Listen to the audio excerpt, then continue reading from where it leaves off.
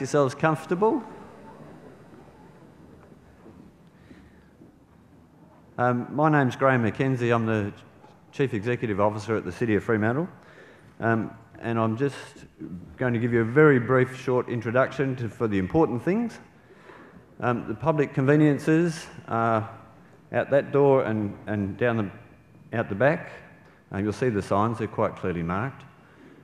If there happens to be some sort of emergency, the emergency exits both those two doors, and there's a further emergency exit over on the right-hand side of the building there. And the other thing I do need to let you know right up front is that this event is being filmed. In fact, the whole process and series of workshops will be filmed, and there will be some photography as well. So if anybody objects to any of that, you need to let the photographer know at the time. This is a public hall, and we're actually quite excited about documenting this process over the journey.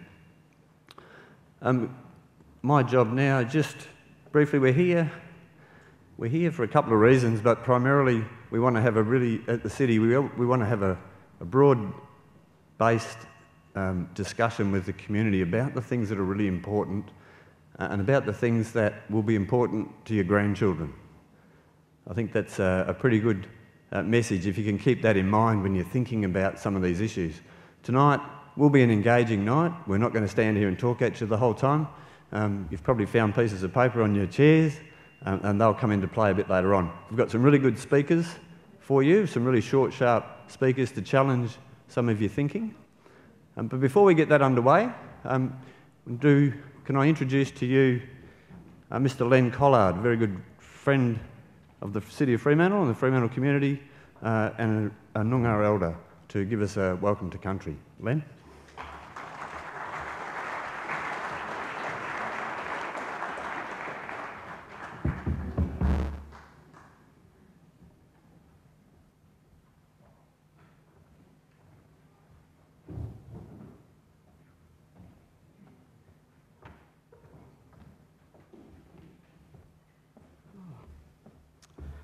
Thanks, Graham, for those lovely words. Good to see a lot of people here this evening, and just want to say that ngan kut tuktukuning jenengin kumba maman yoga ya kuling walwani ya pujura yai. Nuna kada karijan budawan ngan jenengin winji wa wabling Fremantle City Council. Ngin ngan budi ngalakada kuling Yan Yonga Karich Wanga Winji Wa. So, what I was really talking about was the Fremantle visions and about people looking ahead to see where we're going to go and what path we were going to pursue. So I just wanted to remind you about what we're here for tonight. Too many distinguished men and women here tonight to point out. And of course, it's a bit bright out the front, and I can't actually see who you good people are. But of course, without going to say, Graham, thanks for those kind words. And of course, Bradley, he's always seems to be at the front, being the mayor. I suppose that's what happens when you're the mayor, get to have a say. But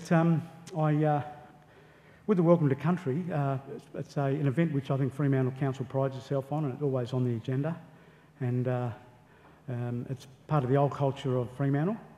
And just to remind you that it is probably one of the oldest cultural phenomena in Australian public ceremony, the Welcome to Country. Always carried out by traditional owners, basically to tell people that it's a safe place to be, that we acknowledge it here, and we're looking forward to catch up and have a chat with you. Keeping in mind, I know it's really busy, and Vita's written out the rules to me and said, Len, keep it short, because we know those Aboriginal stories can go on and on and on. And of course, never want to upset Vita. I always say, yeah, Vita. Whatever you say, Vita. So I've got a little stone in my pocket, and Brad, if you would pop up this way, because I know you're going to probably be the next speaker, or one of the next speakers. And I think we can talk footy in Fremantle, because the Dockers are doing well. And of course, I've got a little magic stone here, and it's a little dog on it, because obviously the home of the Bulldogs. Of course, the Sharks, I'm sure, have got something to say about that. On the other side, on the other side of Freo. But Brad, here's a little dog. Here's a little dog there, and of course, just to remind people about the Dreamtime dog, here in Wallingup, in the Dreamtime, when the Wargul set it all up, he said to the dog that the dog, you've got to guard the mouth of the river. And of course we know the big red dog symbolically represents that spiritual phenomena, prominently over on the north side of the river looking out to sea. The dog also manifests itself as an icon of the football club, the South Fremantle Footy Club, and also as we get around the traps we see more dogs' icons popping up around the traps. And that's not by some quirk of nature, that's part of the spiritual phenomena that lives in this country. It's the dog story. So I'm going to finish on that note by playing a little tune on the didgeridoo. And one of my old professors down at Cuss there, Peter Newman, I saw Peter. Where is he? Where's Peter? There he is. Where is he? Oh, he's over there. Peter, I thought I'd bring in the new didge.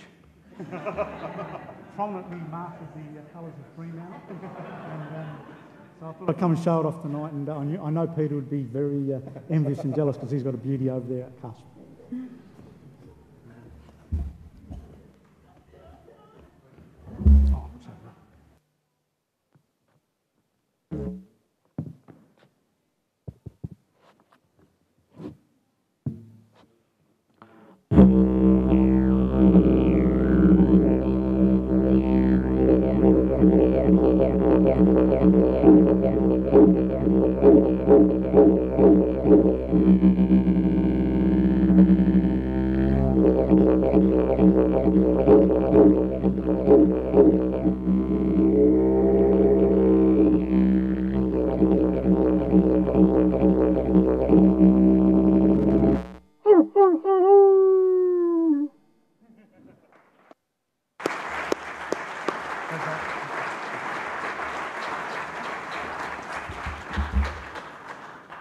Thanks, Len, for your warm, as always, welcome to country. It's absolutely fantastic, and really appreciate you coming down. And welcome to you all. What a great turnout. It's fantastic to see you all here for the launch of Fremantle 2029, our community visioning project. I'm not going to talk much tonight. I've got the job of introducing our range of very good speakers and to really get you engaged. And as the first little thing is those coloured bits of paper that are on your seats, you just have to not use them yet, okay? We'll tell you when to use them, so no writing on them yet. But for those who've already filled them out, well, there's not much you can do. But I'm just asking you to hold your horses on that one. This, here's my magic tool. Oops, that's one too many. Okay, so this is the launch. This is the kickoff of what is going to be a conversation that we're going to be having with all of you over the next 12 to 18 months around what we want and plan to make Fremantle look like in 2029 and beyond. As Graham said, this is about not just what we want for Freo, but it's about what our kids want and what our grandkids want and what our great-grandkids want. It's about really thinking about some of those big decisions that Fremantle has to make. It's going to be an interactive process, it's going to be fun, and it's going to be one we hope that you enjoy being engaged and involved in. So one of the things we want to do, we're trying out Twitter tonight. So the details are in the top right-hand corner there for those of you who have smartphones and would like to start following the process on Twitter. Please get those. You're welcome to get those out and actually become part of that. And that will be an ongoing conversation that we're having with you using that medium and a range of others. As Graham said, Linda's filming, and it's going to be quite I think, a creative and interactive process. And tonight we're kicking it off with some fantastic speakers. We've got Ken Michael, who I'll introduce in a second. Sonny Crooks and Fred Elton are from Lance Holt School, and they're going to be talking, they're 12, and they're going to be talking about what they want Freo to look like when they're 28. Dr. Julian Bolater, who's written an amazing book called Made in Australia, is going to be talking about some broader context for us around the future of Australian cities. Vanessa Rowland, who's a local, lives in the heart of Freo, about a sustainable and livable Fremantle. And finally, Griff Longley, who'll be well known to all of you, around actually how do we make Fremantle a place for people. I think you'll agree that it's a pretty exciting list of speakers, and they're all going to be really short and sharp, because and we're going to make sure that we do some interactive stuff in between each of those. as I said, there's going to be lots of range of medium, looking from Facebook to Vimeo to Twitter and on the web, so that we can keep engaged on this. There'll be regular public forums like this for you to get together, meet people and engage, but also in between time, using social media to do it will be a really important part. 2029. Freo's been here for a long, long time, and seeing Len up there playing the didge, realising that Freo is a meeting place for Indigenous people for tens of thousands of years.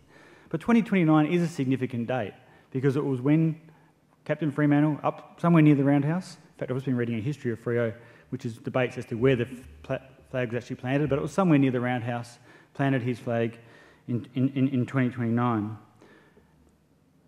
It was also, did I say, yeah, 1829 would be more accurate, that's right. So just checking that you're all listening. Yeah, didn't quite sound right.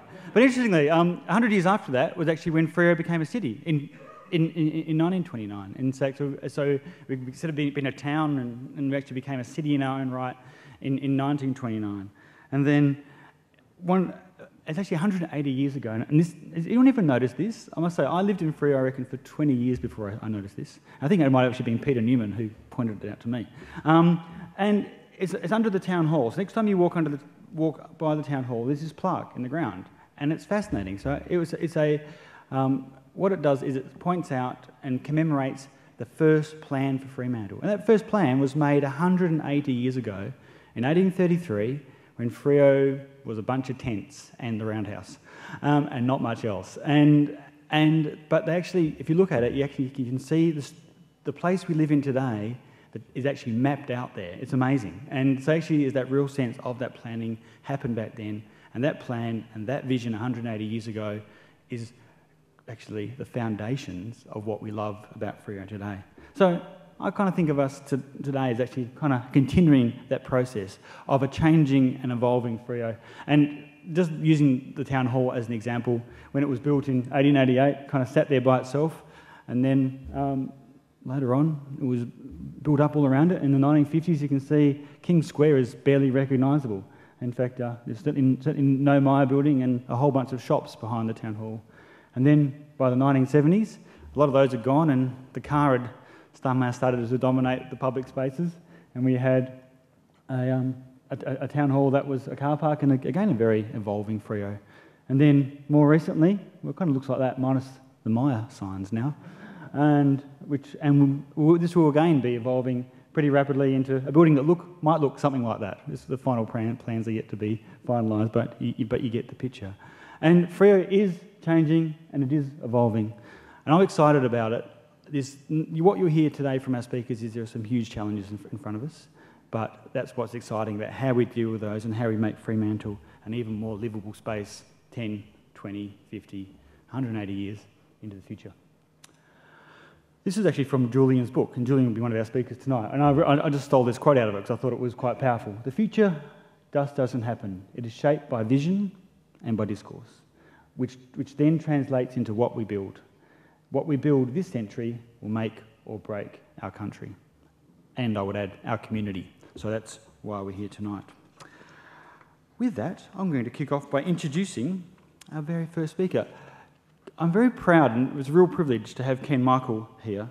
Dr. Ken Michael was the Governor of Western Australia from 2006 to 2011, and his previous appointments include Chancellor of the University of WA, Chairman of the East Perth Redevelopment Authority, Chairman of the West Australian Museum, and member of the Economic Regulation Authority.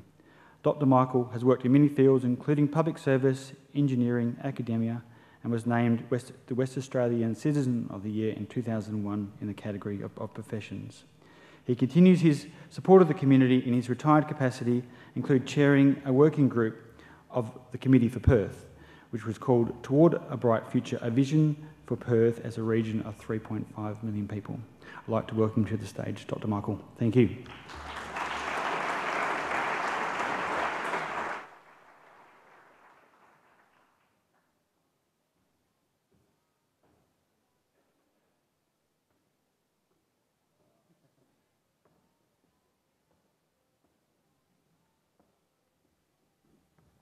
Well, thank you, Mayor Pettit, and to all of you. It's great to see such a number here this evening, and my role tonight is just to perhaps give you an account of some of my background in the planning perspective and some of the issues and challenges that you face along the journey. And I guess I've had a fairly long period at trying this. There's no real formula, but perhaps just giving you some understanding of the experiences I've had may just throw some light on some of the issues and certainly, hopefully, will add to the debate this evening. But to Dr. Brad Pettit, Mayor of the City of Fremantle, to Graham McKenzie, the Chief Executive Officer, to James Best, who will be our facilitator this evening, to all of you, ladies and gentlemen. Could I also begin by acknowledging the traditional custodians of the land where we are gathered this evening and pay my respects to their elders, past and present. Now, we're looking at Fremantle and we see this beautiful coastal port city bounded by the Indian Ocean and the Swan River, short distance away from Perth, established in 1829, as we all know, as a port for the colony, and was the major city in Western Australia for much of its early history. And Fremantle is unique. I, like all of you, have fond memories of Fremantle, in my case, from the time I was a child to this very day. We all enjoy Fremantle, its rich heritage, its community engaging activities, enjoy it as a cultural centre and an active commercial city. And in case I reflected back immediately, as I was telling the Mayor the other day, as a teenager, some X years ago I should say, but it actually was 60 years ago, and I, as a son of Greek migrants, I used to come down as a 14-year-old with my mother, who was sponsoring particular new migrants, and I was given the task of translating. So I was an interpreter at a very young age. I hope I got the right message across. I'll probably never know, but they still settled down very comfortably here, enjoyed it all, and their names are enshrined on the welcome walls at the Maritime Museum, which was put down many years later. Fremantle's unique character is captured by its landscape, its heritage, its architecture, its music, its arts, culture, festivals, its retail stores, markets, cafes, and the list goes on. It's a popular destination for local and international visitors. What will Fremantle be like in 2029 and beyond, which is the question we're all asking this evening? I think the main message is each of you will have an opportunity to take part to say what can shape or what can be done to shape Fremantle's future. The City of Fremantle has the vision of Fremantle to be recognised as a unique city of cultural and economic significance, and I believe that would still stand. But it also has some key strategic imperatives which relate to the economic development, urban renewal, climate change and environmental protection, issues that we are all very familiar with, transport, character, community and safety, and of course capability. And you put all these together and you have, in essence, the direction the city is currently taking. And with that on the table and with its strategic plan, which exists to the year, I think, 2015, I believe it's a very good starting point to have a look at what should or could happen to the City of Fremantle as we go forward in this century. But what does lie beyond? What will Fremantle be like in 2029 and beyond? Much of it should be what you would like to see. Your involvement is critical to make it all happen. It is all about the journey we all see ahead and the need to be part of it. And while we continue to enjoy what Fremantle represents, it is an opportune time to reflect on its future as we approach its bicentenary in 2029. Acknowledging past and present initiatives, now is the time to bring all our collective thoughts and ideas together in an integrated way, to bring all our ideas to provide the basis on which Fremantle can become the vibrant and livable place we and future generations can all enjoy. We need to work together to develop a long-term shared vision and to be proactive in producing the best result for everyone. A tall ask? Yes, but doing nothing is not the answer. This timing presents a golden opportunity to look well ahead and put in place a planning framework that will deliver the very best for Fremantle, its community, and indeed the wider community. My background in planning extends over a number of years, in main roads, as a member of the Planning Commission, and more recently, as Brad mentioned, Chairman of the Steering Committee for the Committee for Perth's project Towards a Bright Future, which was launched last year. And this reflected on growth, and growth brings challenges, such as through traffic congestion, overcrowded public transport, housing and rental affordability, and urban sprawl. The Committee for Perth report looked at creating a vision for the metropolitan area under the 6 headings of the people, prosper, plan, green, learn and create, and decide. Aspects which provided the participants a clear focus on what could be added to the debate. And just as an aside, of the 20 recommendations made within this report, the highest priority needed to be given to creating a shared vision that community could help drive, creating a fully integrated public transport network, reforming local government and governance, and tackling housing affordability, all elements to which I'm sure you can relate. We need to make sure that we are creating an environment where people will want to live, to do business, to visit, and to enjoy. And Fremantle is unique, with its heritage reflected in its architecture and setting, its energy and its vibrancy, and its family feel in its community.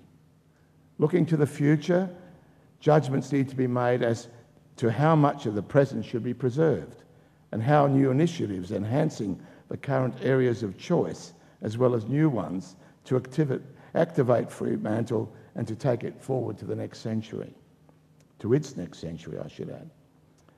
Like any effective plan, it needs to be supported by a shared vision and by the community in developing that vision and establishing the path of the journey to get there. If this is what you would like to see, then you need to be part of that journey. Planning plays such an integral part in making things happen in a holistic sense, and this does make a difference. This involves many groups, and there are many levels of planning. The coordination of such activities and the willingness to work together can only lead to better results for the community as a whole. You only need to see the benefit of doing so by reflecting on 2 visionaries that have inspired me from the very beginning of my engineering career some 50 years ago. And I refer to C.Y. O'Connor and architect Gordon Stevenson. When I reflect on the work of engineer C.Y. O'Connor, I can only be impressed with his broad knowledge and attention to detail in achieving significant results, be it in the Fremantle Harbour, or the Goldfields Pipeline, or the railway network, or any of his other achievements. He understood the requirements. He was sensitive to the environment. He cared for people. He explored the technical options, and he evaluated what was required based on good information. His legacy and his connection with Fremantle remain to this day. On another front, a planning scheme did not exist for metropolitan region Perth and Fremantle, as it was called, and in 1953, Professor Gordon Stevenson of the University of Liverpool was commissioned by the government to prepare a plan for the region with a population at that time of 420,000 people. Alistair Hepburn, the then newly appointed Town Planning Commission, was closely associated with Professor Stevenson in the preparation of a plan which was to be prepared for its growth over the next 50 years. The result was the 1955 Stevenson-Hepburn report, including proposals at both regional and district levels. In fact, the report's target of 1.4 million people at the end of the last century was a figure very close to the actual population at the time. And then, in 1963, the Metropolitan Regional Planning Authority was established and has continued to guide us since then, although now known as the Western Australian Planning Commission. And now the government is seeking to look ahead again towards 2031 and beyond. So it's very timely to be doing the very thing that we're talking about. But we need to work together to develop a long-term vision to guide us in this way. If we don't start working towards a shared vision now, our options in the not-too-distant future will be reactive rather than proactive, and that will not produce the best result for any of us. At a planning congress in 1968, Professor Stevenson remarked, and I quote, "In the planning process, a plan should be constantly under review. It should be dynamic, constantly generating interest, and if it is to be effective, every detail should be related to the whole." Stevenson was reminding us that plans are dynamic, subject to review along the way, but given that the overarching vision and accompanying plan in respect of land use have been developed in a considered way, any changes would reflect this consistency, and you can move forward with some confidence. Fremantle should be examined not only from the local or regional perspective, it needs to be considered within the global visitors alike. With the changing technologies faced today, communication is faster, more effective, and will provide interaction with others well beyond our imagination. If this appeals, how can it be translated into action? All levels of government clearly have a role. Planners and like professionals have a role. Importantly, you as community members have a significant role. Getting involved is fundamental if you would like to see the type of Fremantle you and your children would like to enjoy. You are closest to what the needs are. It is an opportunity to select those areas which should remain and be enhanced, to create new precincts of development that will appeal to others to become part of the community, create activity hubs that will generate business and commercial opportunities, create areas of leisure and family enjoyment, to improve transport and accessibility, and to create a lifestyle that perhaps maintains and even enhances the style you have today. It is an opportune time to have input on whether there should be more of the same, perhaps enhanced in some way, or create new vibrant areas that reflect the changing world as it emerges. When you become engaged in these situations, keep an open mind, shift from your traditional position, seize the opportunity to create new areas of involvement, or use the opportunity to expand on these activities and areas that are successful. Engaging with each other is critical in this respect if you wish to make a difference. This does not mean making changes for change's sake. Reflecting on the past and the present is always a good starting point to evaluate what works and what is best to take forward. I often refer to a quote by Winston Churchill in these circumstances. And he said, and I quote, "The farther backward you can look, the farther forward you are likely to see." This does not mean you entrench yourself in the past, but to review what is good and take the idea forward with you if it has merit. One of the special elements that appeals to me is the heritage value of Fremantle. Reminding us of our history, as Fremantle's does, is quite a leveller for me. It reminds us of our beginnings, the rich Indigenous history and culture, European settlement and its impact, developments in the direction that Western Australia has taken as a whole, and reminds us of our principles and values that make up who we are. We do not want to lose this, but there may be other ways in which this can be explored or enhanced, and starting the conversation initiates the way forward. You as community members are key to the journey. I think it goes without saying that we all love Fremantle. We do want to retain this appeal, but recognising that change is inevitable, how do we go forward responding to modern trends, modern demands, reflecting on what the future may bring, yet maintaining this inherent appeal? The City of Fremantle is the custodian of this appeal and takes care of it, but it too needs to seek opportunities. How can we create new initiatives approaching the bicentenary while maintaining the culture and appeal that Fremantle represents? This milestone, that is 2029, is a great catalyst and an opportune one to do just this. Thinking beyond this time frame will facilitate a vibrant and livable and sustainable Fremantle. Options need to be kept open, while addressing future needs. What would you do as community members, and what would you like to see for Fremantle at the end of its 200 years? A shared vision is A shared vision is needed, perhaps looking beyond this period, say 50 years, so that the Fremantle you will see in 2029 will have all the elements you would like to see without compromising the future, and will form a solid basis for the next 100 years.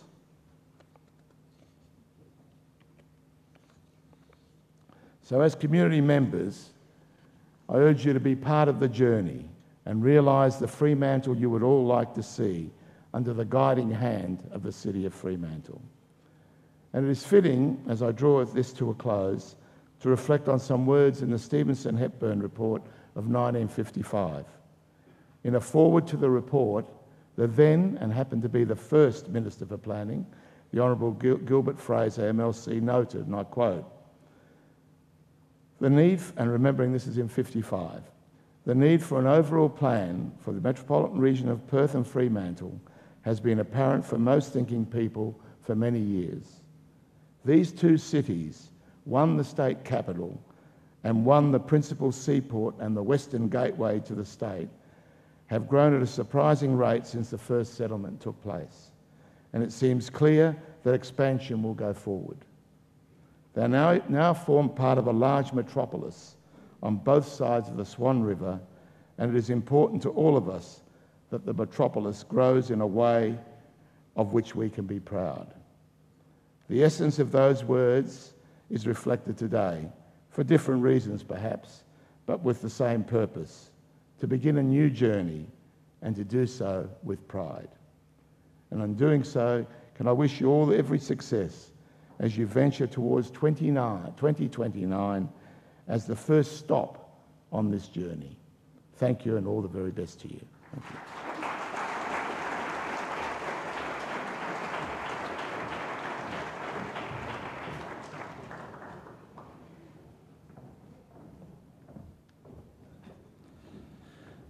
Thank you, Ken. We really do appreciate your presence in launching this really important process and your words. In the next stage, we're going to have 5 different speakers who are going to give us short, less than 5-minute snippets on their visions for Fremantle. And we're going to start with Sonny and Fred, if you guys want to come up. Sonny and Fred are from Lance Holt, which is a school right in the West End, in the heart of the West End of Fremantle. And in fact, I learned when I met with these guys the other day that Sonny has spent her whole life living in the house next, well, just 2 doors down from the Roundhouse, which is pretty extraordinary. And Fred lives in North Fremantle. And they're going to be talking about, when I'm 28, what I'd like Fremantle to be known for. Thanks so much for being part of this. Cheers.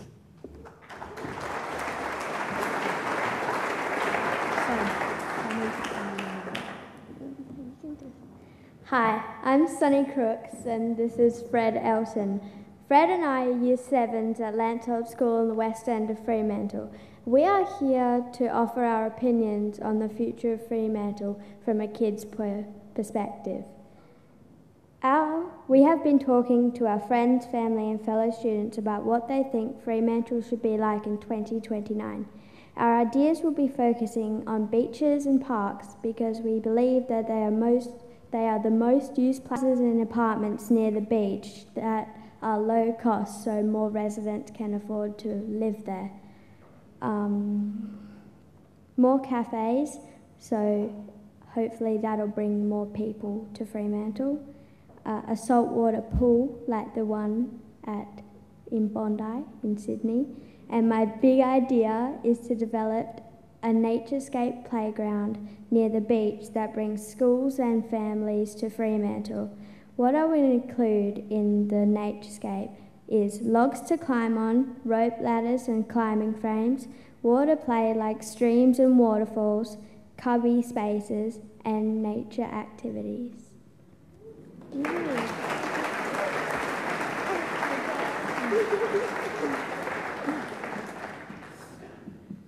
Hello, my name is Fred Elton, and I'm going to say a few things about what I believe Fremantle should be like in 2029.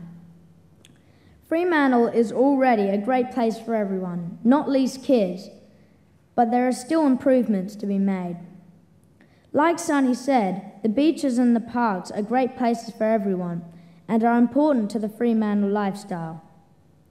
Some ideas I thought of were more playing equipment at beaches and in local parks, such as Gilbert Fraser Park in North Fremantle and the Esplanade. Beach accessibility, including ramps for the disabled children and adults and senior citizens. It would be great to have bikes of all sizes to hire to ride between beaches, parks, cafes and shops, such as kids' bikes, tandem bikes and tricycles. I also think it would be a great idea to build a new bridge across the Swan River and make the old bridge a pedestrian walkway.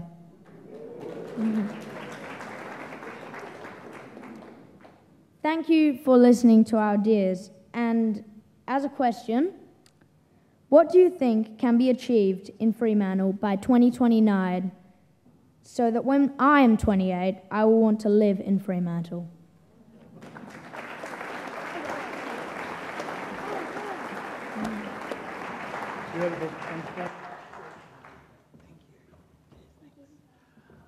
Okay, that was your cue for your first interactive part. Now, that on the colour, sorry, just to get to my right page here. So on the blue one in front of you, we would like you to answer the question that Fred put to you and is also on the screen.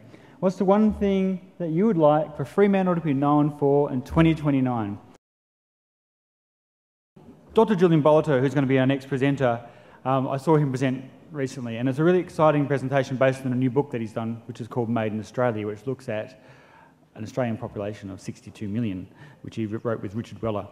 Julian is an awarded landscape architect with over 10 years professional experience working with landscape architectural firms around the world, and he recently completed a PhD on landscape architecture in Dubai. And Julian, very great to have you here. Please come to the stage.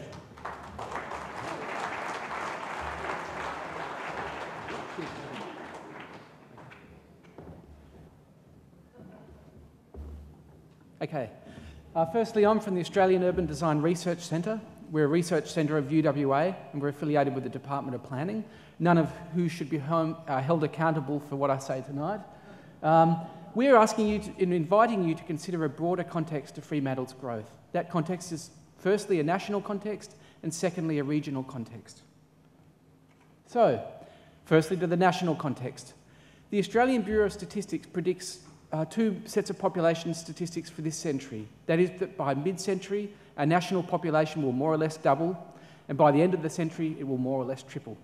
It should be pointed out this is the highest projections that the ABS, the Bureau of Statistics, give us, but we feel they should be taken seriously, and that we should work to the highest projections, because we can always backtrack from that point. So basically, the 2,100 figure applies to the whole nation of 62 million people, and the mid-century projection of 42 million, they also break down into projections for the cities. And they project a Perth of about 4.2 million. So we're roughly increasing 2.5 times in the next 40 years. So this means it's taken us 200 years to build what we have. Essentially, we need to build that over again 2.5 times in the next 40 years, which in itself is a formidable challenge. However, we now have to do that within the constraints of diminishing resources. We're going to run out of oil in about 42 years. We're running out of steel. Even uranium is going to be expended in the next 90 years or so. So we have to do this enormous city building exercise in a period where we're going to be quite constrained. We also can't emit carbon as we have in the past, so there's an additional constraint there. It's a formidable challenge. When we look to the existing planning as to how this has been planned for, we must turn to the capital city plans, which exist for all the major cities of Australia. We don't have a federally coordinated plan for this growth. It occurs city by city. And our planning is, at a really simplistic level, mostly defined by our infill targets and our greenfield targets. Infill targets means urban development within the existing growth boundary, and greenfield targets, which refers to development which is outside the existing city, essentially a suburbia. And when we take a quick look around the nation at all the capital city plans, we find they average about 60%. So we're trying to achieve 60% infill development. Perth has a fairly unambitious target of 47%, the lowest in the nation for infill development. So, we just thought, just to visualise that kind of growth for you, we would project forward to 2050 to that population of 4.2 million as to what implications that will have for our city if we stick to the existing policy settings of 47% infill development and 53% greenfield. So this is what the government is saying. All we're doing is taking the government figures and running them out to mid-century. And it means this. We will need to build 480 square kilometres of suburban fabric in the next 40 years, which is accurately scaled there on the left. So you can see that hovering over Perth. It's a substantial amount of suburban fabric we will build according to the policy settings. So we need to build 618,000 new suburban houses, and according to the policy, we need to build 576,000 apartments, which will go principally into activity centres, which is densification around transport nodes. So the real issue is this. I mean, to date, suburban fabric has served us pretty well. But in a context when we're going to run out of oil, we're not going to be able to drive private vehicles around to get to these suburban houses. We have a real issue. We have a greater issue too, which is that Perth sits within a biodiversity hotspot. Even though we look at the vegetation in the Swan Coastal Plain, it doesn't look very biodiverse. It doesn't look like the Amazon. It really just looks like scrubland. But in fact, it's one of a very biodiverse regions in the world. It's what's called a biodiversity hotspot. Biodiversity hotspots are characterised by the fact they have 50% of the world's plant species in them, and they're under serious threat. They've already been cleared to an extent of about 70%. So this additional 480 square kilometres of suburban development will likely be built on the Swan Coastal Plain, and we're yet to be able to reconcile suburban development with this very biodiverse and very fragile landscape. And this is the issue. That's if we do meet our infill targets, but we're not presently. Presently, although across the nation we're trying to achieve 60% infill, we're only really doing about 30% at the moment. So even though we talk about building an additional 480 square kilometres of suburban fabric, if we continue not to meet our infill targets, that's going to be substantially more. And we could consider that Perth could be renamed Girth, and then we'll be looking at this kind of nightmare scenario where Perth could extend to Lancelin in the north and Mile Up in the south. And as I've said, it's not a very resilient form. When you're going into a century where you're going to be experiencing the effects of climate change and diminishing resources, this is not the kind of suburban form you want to be stuck with. The other issue is that a lot of you will be saying, well, yeah, we don't like that, but geez, the infill development we've seen isn't very good either. And look, I can totally concur with you, and I empathise with that. I empathise with it because this is me standing on the roof of my house in Bayswater. So I'm living in this stuff, and it's not pleasant. Small blocks, big houses, residual space around the house, which really doesn't provide much in terms of amenity, but it also doesn't provide much in terms of ecosystem services. Historically, our gardens, they sequestered carbon, they grew food, they dealt with stormwater, they provided for recreation, and there was a kind of peacefulness that comes about with interaction with nature and vegetation, which you lose in this setting where you're staring out your bedroom window at a fence. So we've tried to give them some names to bring them to life there, but they're typically low amenity. They're unsustainable. The houses are not shrouded by vegetation, which reduces the heating and cooling loads. And they offer little to existing communities. The existing community doesn't benefit from this kind of infill development. And so I could hardly agree with people who feel opposed to this kind of thing. So the question for today is, and I'm not the person to answer this, but we had a quick go, is what could Fremantle's role be in solving this dilemma? And I'm going to nail my colours to the mast here. I do think Freo should be and we do, we think Fremantle should be a node of density. And for the following reasons.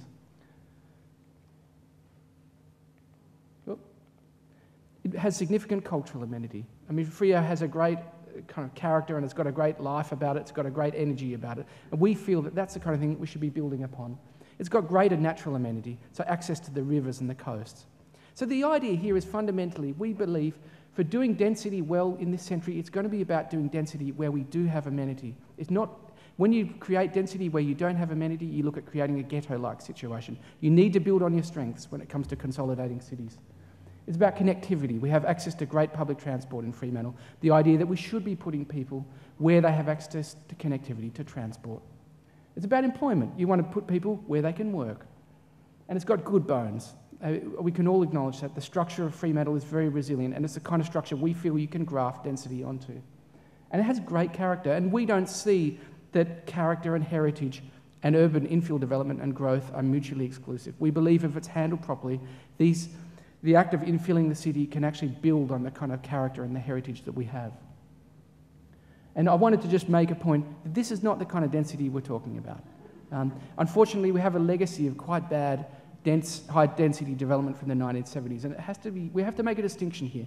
This is not the kind of density we're talking about. This offers very little to an existing community, and it actually offers very little to the people living in it too, apart from the fact that it can be affordable. This is more like what we're talking about. This is density as you might experience it in 2013. A couple of projects here from around Australia which are sustainable. It's about putting people where transport is. They're well adapted in terms of the climate, and they're done with efficient building techniques. They're livable. It's about having very high quality upgraded public open space around these developments, which acts as an incentive for a local community to accept them. They're affordable. So it's about having a diversity of people who can afford to live in your neighbourhood. It's also about for you, when you want to age in place and you don't want to have to move out of your neighbourhood, there's options there. So there's a diversity of housing stock.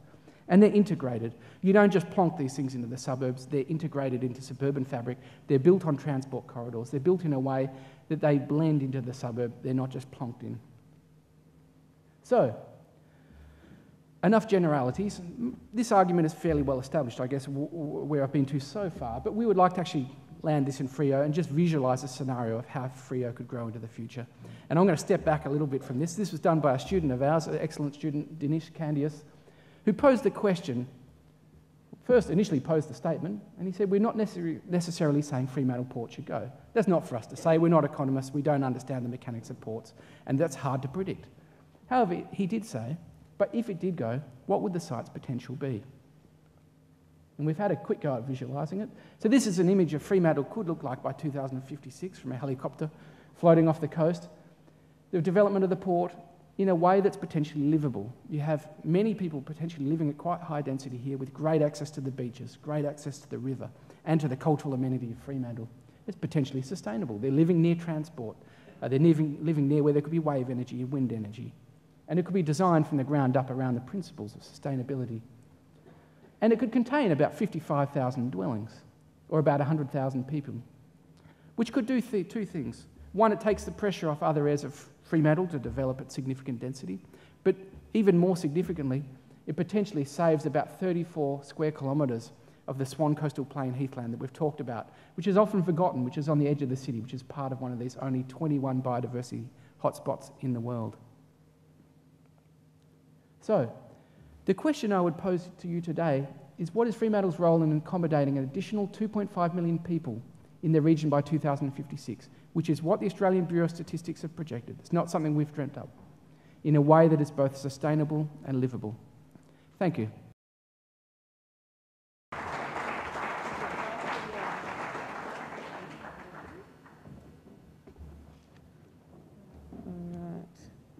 Okay, thanks for giving me the opportunity to speak tonight, Brad. I'm obviously coming from a sustainability perspective. So to frame my vision, we're obviously facing some really serious issues around climate change at the moment. We reached a really significant milestone last week where we passed 400 parts per million, or ppm, of carbon dioxide. That's the concentration within our atmosphere. That's a very significant threshold. It's the first time in 3 million years that we've reached that, and scientists globally have been saying that we should be stabilising around 350, so we're really entering new territory here. And Fremantle is going to be well, this poses significant challenges for Fremantle in terms of mitigation and adaptation. For adaptation, an example is our West End is currently only about, not currently, it is only 90 centimetres above sea level, so it's very vulnerable to sea level rise. And in terms of mitigation, obviously carbon reduction is a big priority for the council, as it is for the nation. And we do have a big challenge ahead of us. We currently have one of the highest per capita carbon footprints in the world of around 25 tonnes per person, and Western Australia has one of the highest within Australia. And this is largely because of the design of our cities, which is based around, I guess, low-density, sprawled suburbs, which is very resource and carbon intensive, and obviously very car-dependent as well. And when we compare our footprint to cities around the world, you can really see places, I mean, these are all very big cities and they have a much smaller carbon footprint than we do. New York's an example there of around 7 tonnes per person compared to our 25. So, and this is largely because of density and the opportunities that density enables in terms of low carbon infrastructure, and public transport is one example of that. And this graph is showing the correlation between density and transport energy. So density is along the bottom, and as you can see, as density increases, transport energy, which then obviously relates to greenhouse gas emissions, decreases sharply. And there's a lot of other low carbon infrastructure that also requires density. So my vision for Freo in 2029 is that it's going to be a low carbon, transit-oriented, sustainable, vibrant and bustling city. And so that means there's going to be many, many more people and much more activity happening. And although it sounds counterintuitive, all those things really do reinforce each other, and they go hand in hand. So just to quickly go through what that really means. So first and foremost, Freo will be a city based around low carbon and carbon-free transport modes. We're really fortunate to have a train station at the heart of our city, which puts us in a fantastic starting position. In 2029, we've reintroduced the tram, which ironically is what our city was based around when we designed it. We'll be giving much more priority to cycling, cyclists and pedestrians. And for those rare moments that we do need a car, we'll be having lots of car share schemes scattered around Freo. And I should just add, we did try a car share scheme in Freo about 5 years ago, and it didn't work because we didn't have the density to really enable that. It will also be a city based on low carbon and renewable energy, so co and tri-generation. We're going to have innovative ways and low carbon ways of collecting, managing and recycling our waste, considering we are going to have a lot more people living here. We'll have state-of-the-art energy efficient green buildings, which is really combining the old with the new. And they'll all be using systems to collect our precious resources like water and treat them on site and use them. We've already seen the first screen walls going up around Freo, which is really exciting. So by 2029, we'll be absolute experts in it and we'll be covering our walls. We'll also have a lot of urban agriculture. We've got a lot of roofs and we're going to have many more roofs. So we can be starting to grow food and really building that into our urban fabric. Most importantly though, Freo is going to be a place where many, many more people can live, work and play all right here in the one spot. And that really helps to, that's really helping to allow everyone to enjoy the convenience and the opportunity of what inner city living provides. And I can say that because I am, as Brad said, one of the fortunate and privileged few that has the opportunity to live right in the centre. I live in Johnson Court, the ugly 70s building across the road. But it really is a fantastic lifestyle. I've got the train station, a 4-minute walk away. My work is 7 minutes. I've got two supermarkets on my doorstep. I've got cafes, bars, the markets, all the recreation that I need. My gym is just around the corner, and the beach, it's all within a 10-minute cycle ride. So Fremantle already has all the amenities we need to facilitate this low-carbon lifestyle. And then on top of that, you've got my apartment, which is very small. It's a 60-square-metre apartment. It therefore requires very little heating and cooling. I should go back. Heat and cooling. It's thermally efficient. It's got great natural ventilation and cross flows and everything. And then on my backyard, my balcony, I've got my food that I'm growing. I've got my biodiversity. So the other side of this, I've got my acacia. I've even got my worm farm, so my waste management. And ironically, I probably it looks like I have more nature in my apartment than Julian does in his house. So just to recap, my vision for Freo in 2029 is it's a place where lots more people will have the opportunity to live this fantastically convenient, fun, fit and healthy, low-carbon lifestyle in a city that's really actively encouraging and facilitating us to be able to do so. But more than that, in creating these opportunities, Freo's become not only a national example of how we can create a 21st century city, low-carbon, resilient city that embraces its heritage by combining the old with the new, but it's also going to become a global example that I can write about in my research. So my question to you is, what is your one idea for reducing Freo's carbon footprint to create a more sustainable city? And I should just mention, this is another student's, Liam Moritz's vision of the port as well. So, thank you. Who'll be known to many of you. Griff Longley is an award-winning journalist, a weekly columnist in the West Australian, is a manager of a program for at-risk kids in Midland called Midnight Basketball, and is the CEO of Nature Play WA.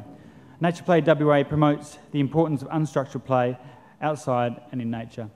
And it's my pleasure to invite Griff to the stage. Please give me a round of applause.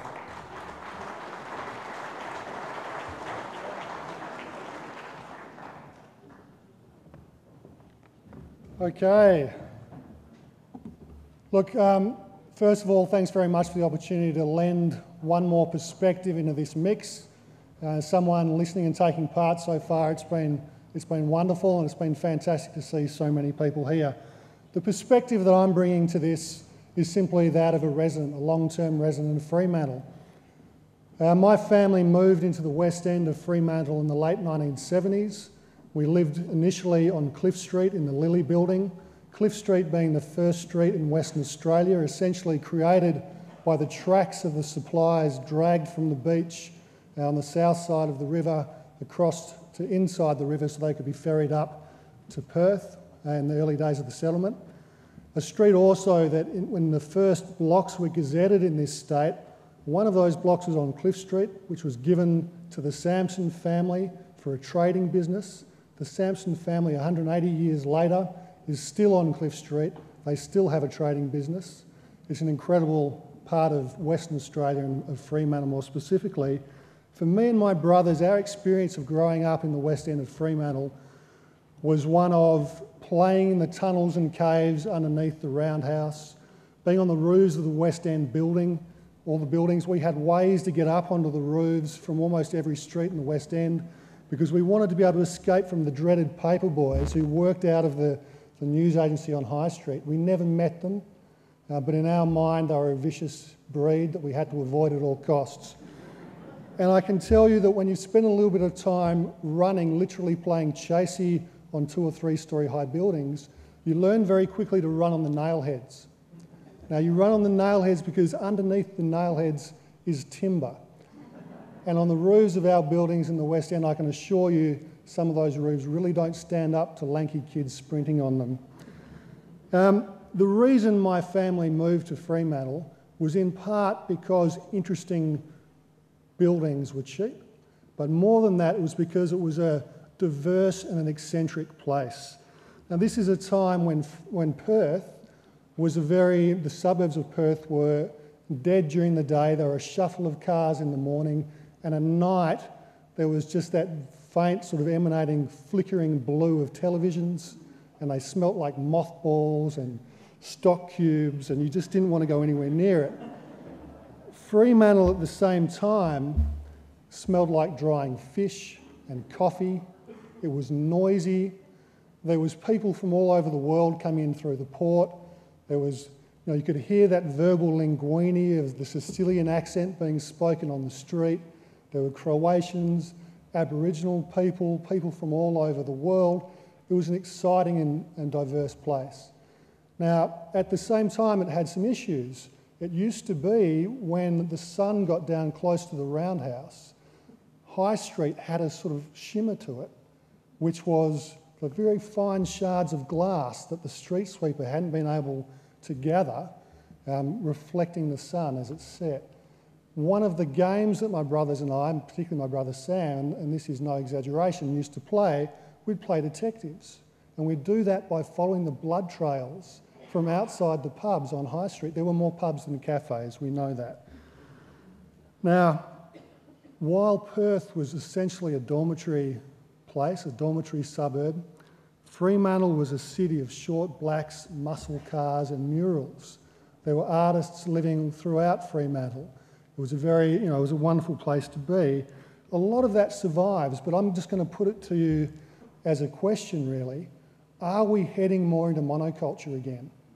Now, to me as someone who has kids who are living and growing up in Fremantle and who I hope will want to stay here and bring up their kids, should they choose to have them.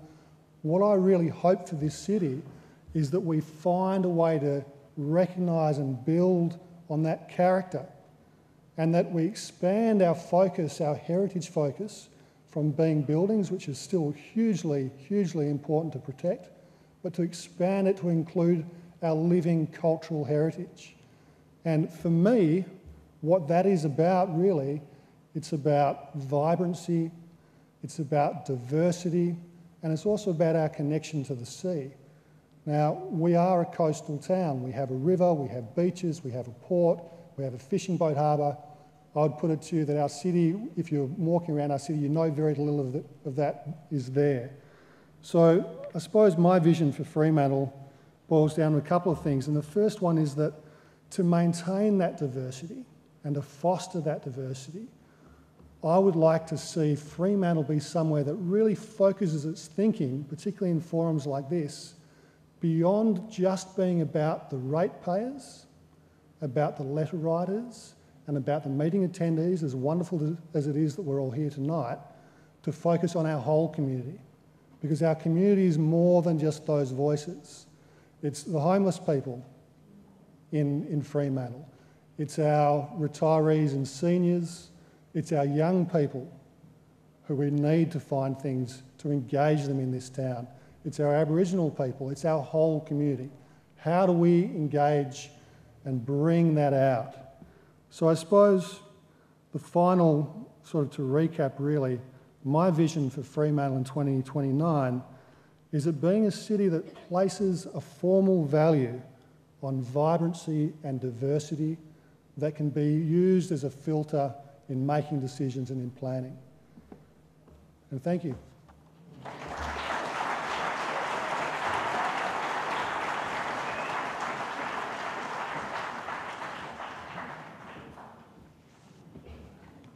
Our final question is one that Griff's put together, which is that how do we ensure Fremantle is a vibrant place that welcomes the whole community? James is the facilitator of this whole process, and we're really pleased to have him involved. I'd like to take this opportunity to introduce him to you. James will just be saying a few words, but before he does so, James is a futurist and a business professional with 25 years' experience in leading people and organisations to deliver successful outcomes. In 2012, he was awarded the National Planning Champion by the Planning Institute of Australia. And I've known James for a long time, and it's a real pleasure to have him actually in Freo working on what I think is a really exciting process. And please welcome James.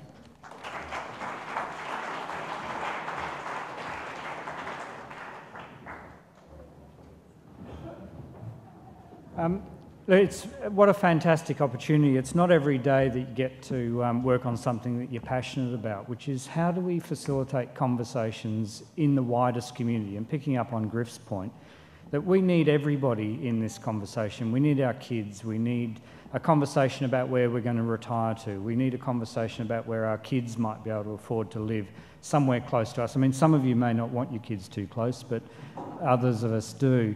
And so the question for me, and this is how I got into this conversation, about how do we take all of the visions that each of you will have in your heads, how do we take all the business community, the Fremantle Port, the Department of Planning, the Department of Water, Energy, Power, you know, it goes on and on. There are so many organisations and groups and stakeholders that have a vision or have documents, you know, they have strategic guiding plans that they're working to. But what I've found over time is that they've all been in silos. We've got each individual organisation, each stakeholder, each individual, your family, my neighbours' families. We've all got different visions about what this is going to look like and how it will evolve. So what we're looking at doing is bringing all of those together over the next 12 to 18 months, and I'll have the privilege and the pleasure of working with you in workshops. So this one has, in a sense, been very much setting the scene and setting the context, and we've had some very thoughtful and some provoking speakers. The workshops that follow are going to be round tables. You'll be coming and bringing your ideas, and you'll be running those conversations. It was Julian's comment, I think Brad showed the slide about what is our future and where are we going? Do we actually have a purpose? Do we know where we're going? Now, Alice, I think, summed it up beautifully in that if you don't actually have a plan, well, then any rabbit hole will do. And it doesn't matter which way you go. But what I'm hoping is that Vanessa and Ken and Brad and others have actually been explaining to us that doing nothing is not an option. There's a tidal wave of growth and development coming our way. Now, some of us could say, let's just knock a sign on the Fremantle traffic bridge saying, bugger off, we're full. And some of us might like to do that. But the tsunami wave is coming, and we know that. We know that because of our mining oil and our riches that we have, that the population is growing at about 1,000 people a week. And the question for me is, how do we actually accommodate this growth in a sustainable, in a way that doesn't frighten everybody, that we can talk conversations about where do we put the growth, which bits do we keep and we quarantine because they're so fantastic we don't do anything with it. So the model that we're going to use is a visioning model. It's based, some of you might know the Oregon model of community visioning, and I've copied it unashamedly from Stephen Ames. And it's a 4-step process. It's been working very well in Portland for the last 30 years, where they've actually identified the growth of the city. How do they get the vibrant centre? How do they connect the public transport? How do they get the 3 levels of government working together? How do they get the community engaged? When they started this process 20 years ago, 15% of the community would turn up, people like you in this hall. It's now 35% turn up annually to a summit, and using the precinct groups, using the PNCs, using the sporting groups, the church groups, all of the networks that you're involved with. I think if you were to close your eyes for a moment and think about all of the networks that you're engaged with, whether it's a business one, social and personal networks, and now of course we've got Twitter and Facebook, and so the speed of conversation and the speed of communication is rapidly increasing. The question is, how do we make sense of it? What sort of future do we want to create? And what could it look like? Now, this is a target of 20 to 50 years' time that we will get to a point where what we're thinking about today may or may not happen in that time frame. It's going to be evolving. It's a constantly evolving process, so it does need to be flexible. That's actually the 3rd workshop that we're going to be running. The first workshop, which will be on 28th of June, is a conversation about what do we value, what do we love about Fremantle, what are the things that we absolutely have to hang on to in this journey that makes us a unique and special place. The second workshop, which will be in July, will be the conversations about what the visions could look like, what are some of the challenges that we might face, what are some of the, I'm just going to get the exact title of the workshop, is what are the key issues that we think Fremantle might be facing over the next 20 to 50 years. Essentially, where are we going? Let's have a conversation about what that roadmap that Ken was talking about, what might it look like? And the 4th workshop, which will be in August, we'll look at the sort of actions that we need to take to get there. So these are individual plans. It might be your street, it might be your neighbourhood, it might be your church group or your sporting club or whatever it is, or your precinct groups, talking conversations about the sort of actions that we, each and every one of us, can do. Because I don't know if you've noticed, but the supply of magic wands is actually very limited, and not everybody has one. The Fremantle Council is being tasked. They're the ones given the responsibility of facilitating this conversation. It's under the Local Government Act. But they don't have all the answers. They don't have all the money. They don't have the capacity to do that. The people power in this room is actually what's going to make the difference. And so that's what that last point will be, is that in a sense there's no such thing as a free lunch. We're all going to have to do a bit of work, and what I'm hoping is that you'll take this message back to your community, to your street, to your precinct group, and you'll be an ambassador. The fact that you're here tonight means you care enough about the future of Fremantle that you want to see a brighter future. You want to see a better place. We want more livable neighbourhoods. And you need to go out and start saying to everyone, we need to turn up to these workshops and to participate, because that's the way that we're going to get a genuine and an authentic outcome, which will be a brighter place for Fremantle. So just quickly, I know there's a lot of words up there, but we've had the stakeholder briefings about Fremantle, the what, the why, the how, the when, so a bit about the process. We have the launch today, that's the second one there, the visioning program launch. The 4 workshops are up there. We're looking at having a community summit in February.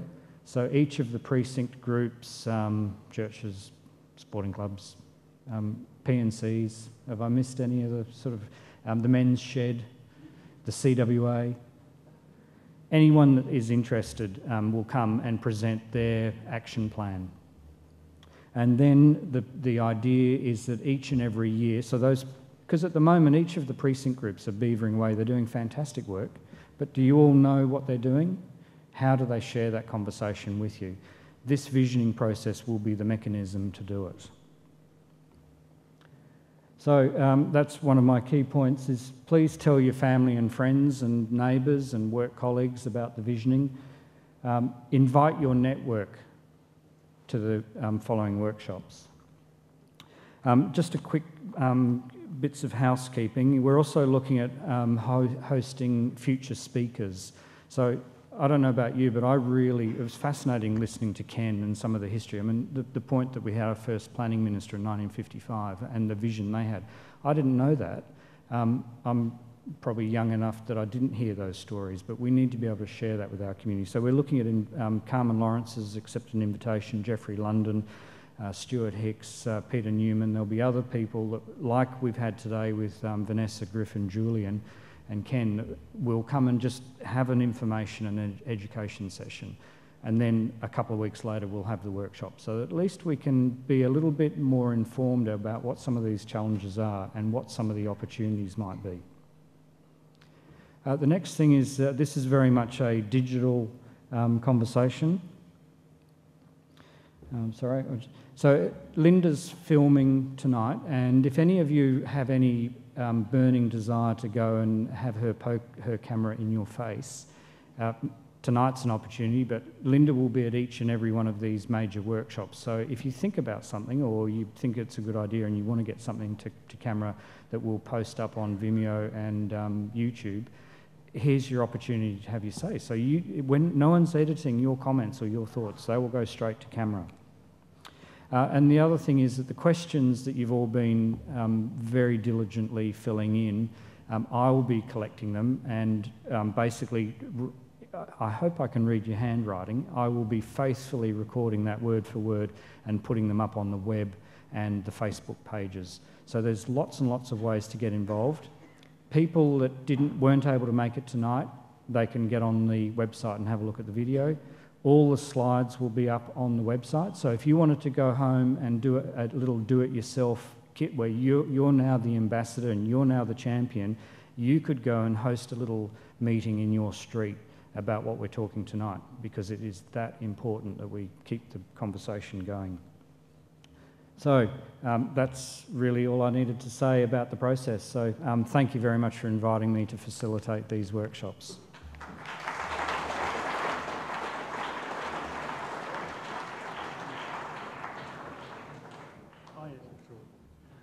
Okay, we're done. Now, there is an opportunity for some Q&A, but I realise we are slightly over time. Are there any burning questions in relation to the process or why you're here that you would like to ask either James, Graham or myself? If not, I thought it's been nice to see we've kicked off the Twitter feeds, and it's great to see so many of you already using those. I thought I might just... there was I'm going to pick some random comments. It's a bit dangerous, isn't it? So Colin Beattie said this is about an excellent demonstration of what good density could look like. Matt Bowden said, hallelujah, density need not be the enemy of heritage. Annie Matten, reducing carbon, how? everything that Vanessa Rawlins said. So, there we are. So, look, and we must say, there's dozens and dozens of comments here. Make sure you use the Twitter feed. It's a really great way of actually starting that conversation amongst us all when we all can't be in the same room. All right, are there any questions? Yes, Paul. We have a roving mic. Paul Poulet. One of the things that I've noticed about Fremantle is there's been a lot of pulling down of heritage buildings. Certainly we've got a good number that are preserved, but I look around and I see a lot of quite ugly buildings that have been put up. And it occurred to me that at the time, some people somewhere probably thought that those were a really good idea. Might have even thought that they were really beautiful and hip. And I'm curious about how this process is going to account for the change in trends and fashions in building. Paul, just like you'd ask the really big question at the end of the night, how to create the heritage of the future. I reckon you want to have a stab. I mean, I can answer that in a really boring way, but James might be more interesting. I think in the visioning programs that I've run in other parts of WA and the conversations I have with Stephen Ames in Portland is that what it does is it creates a sense of us together. What is it that we're for? What do we love about our place? Now, if we can articulate that in really clever ways, the developers and the architects and the designers will they'll find that there's an opportunity in it for them. If they are designing buildings that the community love, that's where things will be heading. I mean, you can never design out bad taste, and also the council doesn't have control over the architecture in the sense of we like that but we don't like that style. They have to operate within the town planning scheme. So some things will slip through, but if a community is united on what it loves and what it wants and what it's for, anything's possible. Thanks, James. Are there any others? Barry, so I couldn't quite see you there in the bright light. Look, I've been really pleased with what I've heard tonight, which has been really, really interesting. But I actually live in, up over the hill in one of the more suburban areas. How are you going to stitch the CBD in with the areas where we live, out, Hilton, Sampson, the place where I live in Holland Street, especially with the trucks going to and from the port, which are actually going to physically cut us off from the CBD. And I think that's a question obviously we can't answer tonight, but can I just comment on that by saying that's one of those key long-term visioning questions. Interesting, Ken actually spoke about the Stephenson-Hepburn plan, which actually probably designed in those roads that you're talking about now more than 50 years ago, 60 years ago. We actually need to, as part of this, actually start to plan how can we actually create a community that's not divided by those kinds of infrastructure. What is that infrastructure of the future that actually can work? So I guess I'm going to throw it back out as a question to say, and that's actually what we need to be doing, and that's partly why we're here. Yeah.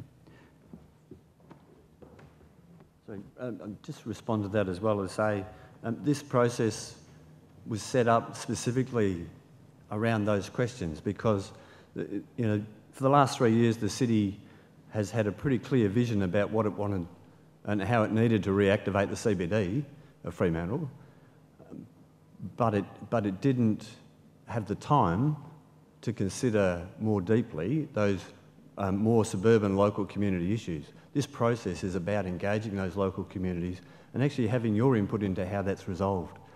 We don't have all the answers, but it's our clear aim here is to engage the whole community of Fremantle, and that's the broader city of Fremantle, to answer some of those questions and provide that footprint for the future. All right, if there's nothing else burning, I'm going to wrap it up in the... One more, sorry, okay, very last one. Sorry, I couldn't quite see you down there. Shani. With all due respect to everyone here, we're a very white, middle-class audience. And I suppose I'm interested in how we include people in the process and the conversation who don't come to meetings like this. Absolutely. And that's why people like Griff have been invited to pose that question. What is it about the diversity and how inclusive are we as a community? My wife and kids are at home. I'm sure she would have loved to have come tonight to be part of the conversation. So there's many, many reasons why people can't get to forums like this. And that's why up on the screen you see a very heavy emphasis on the digital media. This is probably one of the first projects in Perth where we will have it integrated between Facebook, the web. Linda's videoing all of these conversations. So if you're not able to make it tonight, or you're not able to make it on the 28th of June, you'll be able to get online and still have a meaningful say. What we're hoping through that process, it will actually generate people's enthusiasm and, you know, get them curious about having a conversation with their neighbours, or maybe having, I have a vision that maybe we'll have a street champion, somebody who could act as a link and a networker for all of the people in the street to say, you know, there's something really interesting happening on the 28th of June, we really ought to be there. Now, we do need you to RSVP because, as you can see tonight, we actually had to shut the doors for fire regulations. This place is licensed to 260 people. So we did turn some people away. We need to know what sort of size of group we're dealing with, whether we move it out to the Esplanade under tents, or we go to the ferry terminal, or whether we go somewhere else. It's really important that when you're talking to people about coming to these workshops that you register online. So, well, the town hall is certainly an option, but in middle of July it's going to be pretty cold, and it's also a bit impersonal. We wanted to try and find spaces that are more, more conducive to having a good conversation. I mean, just personally, I think every time I've been to the town hall, it's usually to tell the council what we're against. And so we're trying to avoid that as a venue, because we want to try and change the mindset that this is actually a conversation about what we're for. All right. Thank you, James, on that very positive note about imagining a positive future. Thank you. I want to end just by saying thank you to each of you for giving up your night and coming along and being part of this conversation. It is really important and we really do appreciate it. It's been great to see such a good turnout. And we look forward to seeing you at future events. And thanks to each of our speakers. Please give them a final round of applause and enjoy your evening.